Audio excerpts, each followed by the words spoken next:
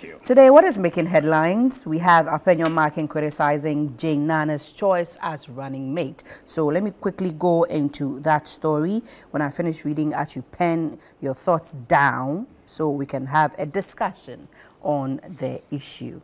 Now go to citynewsroom.com and you can get that entire story over there to also have a view. Afenyo-Markin withdraws comment on Professor Opoku Agyeman. That is by Ni Ayikwe Okai.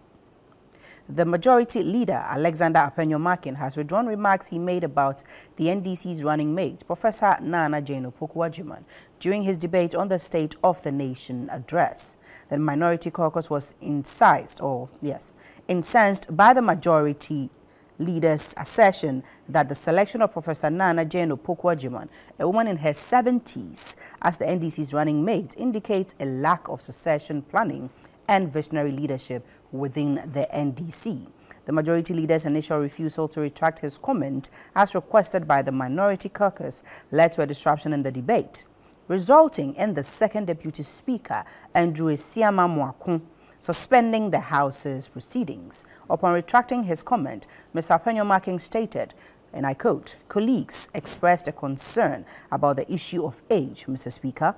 The submission was to the effect that our opponents don't have a clear succession plan for the future, not to denigrate their running mate based on age. So I withdraw that aspect of the submission that referred to her age as basis of my contention." Paul, what do you think? Again, good morning, Elaine, and good morning to your viewers. Right.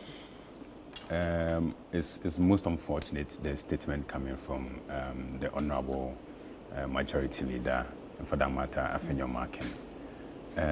It is myopic, and if you ask me, very infantile for especially an honorable member of a house to attempt to sort of denigrate the very credentials of the professor running as the vice presidential, candidate for the NDC.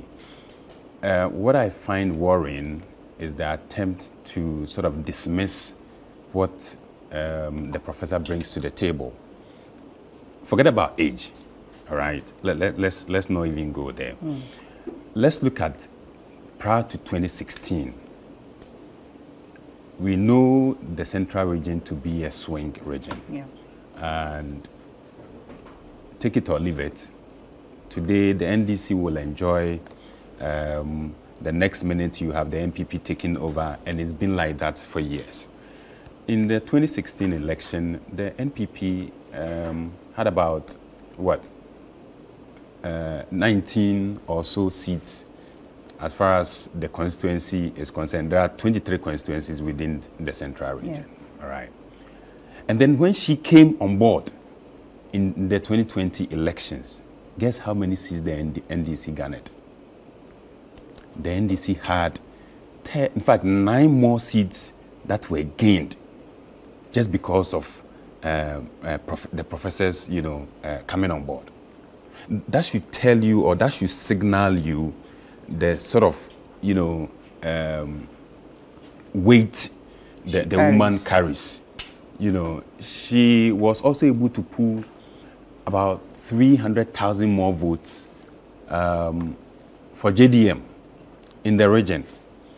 And if it is also anything to go by, let's look at, prior to even being picked as the running mate. She was, the vice chancellor for a whole university. Then also became the education minister. All right. So in terms of experience, she comes in with a wealth of experience. And I do not think that it is in the place of the Honorable Afenyo-Markin to sort of denigrate, the image of the selection choice of JDM. All right. I was hoping that we will look at what she can do rather than look at the age bit. If we consider that part, it will mean that we are not really giving voice to the women who would like to come into politics. And then, because at the end of the day, the assumption is that even when you come, your age factor will be brought, to the fore, and you may not even be counted. What am I saying? What I'm saying is that, listen, we have an affirmative bill before Parliament. The affirmative bill is seeking to give some form of room to our women, just so they can also have their voices being heard even in Parliament. Unfortunately, that thing has not materialized. It's still before Parliament. Yeah. And then where you have people availing themselves to be voted upon or to lead or take leadership positions, and we have members of Parliament attempting or sort of trying to denigrate them, then I really do not know where we are heading as a country. Then it means that our democracy really has not grown that well. And for no less a person than a majority leader in Parliament, make such statements, then it's most unfortunate, all right? So I still stand by my point that it is myopic on his part to attempt to think that the professor comes in with nothing, or better yet, there's no such. In fact, there is a strategy in place. Mind you, I'm not speaking for the NDC. That was what I was about Let's to all ask be clear. I'm not speaking for the NDC. But facts are facts. Right. Listen, she represents the central region. She is representing women, and if they win, listen, that is a whole history on its own. Right. We've not had a female vice president. Right. And so coming on board and with the possibility staring, if JDM wins, she becomes the first female vice president this nation has ever had. Yeah. All right. And if there's anything at all, the women will also be clamoring to support her. Yes. That's what I'm saying. Even in the 2020 elections, she was able to garner as much as 300,000 votes within the central region for JDM. That should count for something. That's a plus. All right. And then gaining 9 more seats for the NDC within that same region. It's also a plus. Of course. And so I think that we should not discredit the choice of JDM. Eventually, we know that JDM is, if he wins, is going to be in power for the next 4 years. All right. So after 4 years, chances are that he will go out with the professor. And the good news will also be that the NDC will come in with new faces, and they will also come in and ride on the achievements of JDM. And that will mean that if they also win, if we are not careful, they will also end up spending 8 more years, putting the NPP in opposition. And if we also look at the other side, if NPP wins, it will mean that JDM and the professor may not come into the picture anymore. And then it will be new faces that will be headlining the NDC come 2028, and then the 4 years after. So years after. If we are to put all of this in proper perspective, honestly, I was appalled by the statement by the Honorable Majority Leader. It's most unfortunate, and I believe that all of us must come together to condemn the statement he made. It was good that he retracted. He retracted it finally. And I was hopeful that he would even apologize, for that statement, so that we can make progress as a nation. Look, our democracy has come of age, and it is high time we respected it as such. Thank you. Thank you very much. Larry, yeah. Is it okay to look down on the intelligence of Naana Mensah, not even look at it from a different perspective of what she may be able to bring to the table, forgetting her age? Elaine. Yes, ma'am. How old are you? Oh, on TV. Okay, you've known me for years, so you should know. How old are you? You've known me for years, so you should know. we grew up together, so you should know. You know, on TV. You put me on the spot, Larry. That's why. But why? You see, at this juncture, I think my point is made. No. It is not. It's made. Larry, it is not made. My days, Larry. Larry, answer my question. The point has not been made. You know, my point has been made. Listen, there are certain things that women don't feel comfortable talking about. Age is one. Yeah. And please, you just demonstrated. No, you just demonstrated it. It is TV. Ask me outside. Marriage is the other one. Okay. And let me cite myself as a personal example. There was a day, one of my classes, then we were to get this particular lecturer, a female lecturer. And when she came, I think a couple of, my friends and I, we went out there, digging around as to who she was. And so eventually when she came, she introduced herself and we were to also introduce ourselves. After that, she asked whether we had any question to ask. So then I asked, are you married? Oui. Thank you. How does that concern you? Thank you. And the whole class went, dead. You can imagine. No, I can't. You can imagine.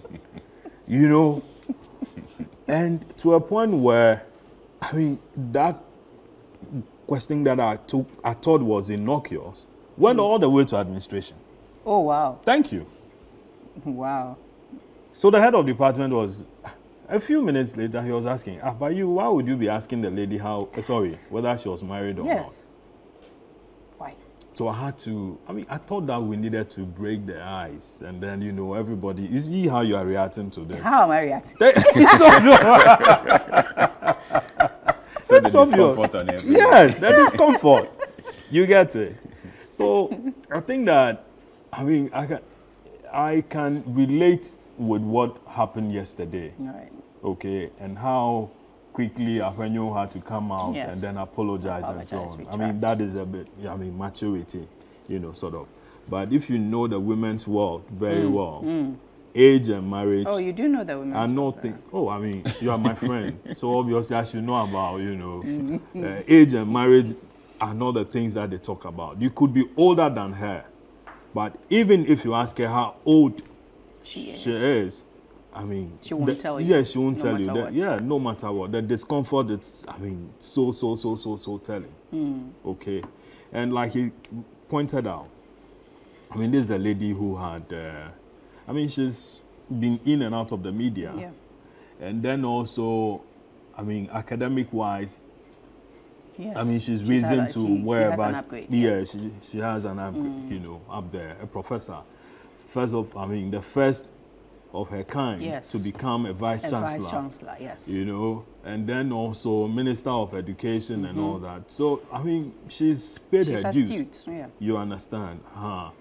But it's good that, I don't think he talked about the fact that she wasn't qualified or all that and so on. It was the age. It's the age that drew, blood, and then a lot of people started, talking. And with a bit about succession plan, and what else did he say? Let me remind our viewers and yourself with all the reading. Yeah, but the bit about succession plan, it's something that is running, Of course. Yes, that is in the NDC. People are asking that, okay, if JM is going to do just 4 years, whoever somebody has to. And that the NDC has this tradition of, having the vice president taking over from the president. So it becomes like an apprenticeship sort of. Of course. Okay. So that has run. It happened in the case of Professor Mills himself, taking over from Jerry Rollins. And then JM also taking over from Professor Mills. And so people were asking that, okay, whoever President Mahama chooses as a running mate will definitely automatically take over. But the dynamics are different. He has only 4 years. Of course. And I think that he didn't also want to rock the boat. No. Okay, that you want to bring in a fresh person, the women will come against you that, you had brought this lady. Yes, why the sudden change? Why the sudden change? So a lot of that debate is going in there within the NDC. Unfortunately, I don't think the NDC communication has been apt to it. Marketing the woman the professor, you know, develop adequately, develop a strategy, market her more and more. Obviously, the age thing was going to come out because how many? She's 72. She's 72 now. Yeah. She'll be 73 in November. Okay. I mean, tell the world that, listen, these are the qualities that she's bringing. And forget the age. And forget the age. She's a motherly figure, so and so, that and that and that. I mean, JM has been this. He has certain plans. He's been at the presidency before. Of course. He's coming back, and then these are the things that he's likely to do. And these are the roles that the lady will be playing. Right. Okay, so develop a strategy, a PR strategy, marketing strategy that goes with it. Not just the women thing. Of course. It doesn't really work for some people. Okay, so develop a strategy, build her, present her to the people, a motherly figure. Like Johnson Sirleaf did. Yes, exactly. Kamala, amazing, Kamala Harris and all that and so on. And that this will be the first time that a woman will be going. This morning I was seeing in one of the, I think Ghanaian Chronicle also, talking about how Vice President Bawumia, the MPP presidential candidate is considering choosing a woman.